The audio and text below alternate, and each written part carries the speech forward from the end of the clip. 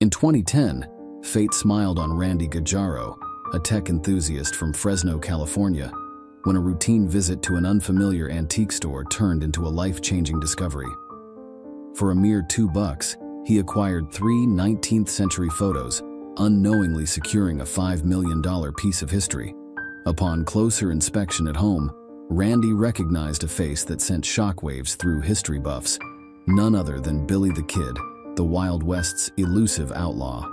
With only one known image of the legendary figure, this find was extraordinary.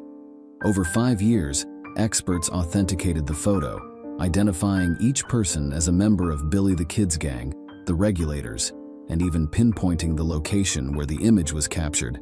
The photograph's value of $5 million turned Randy and his wife into unexpected millionaires.